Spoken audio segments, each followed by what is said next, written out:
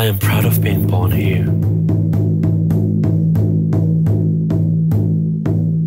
I've always wanted to lead the land dance since I was a child.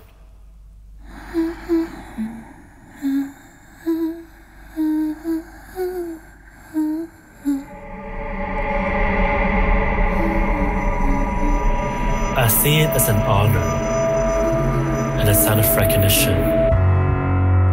But ever since we came out, we felt rejected by the community and then ourselves.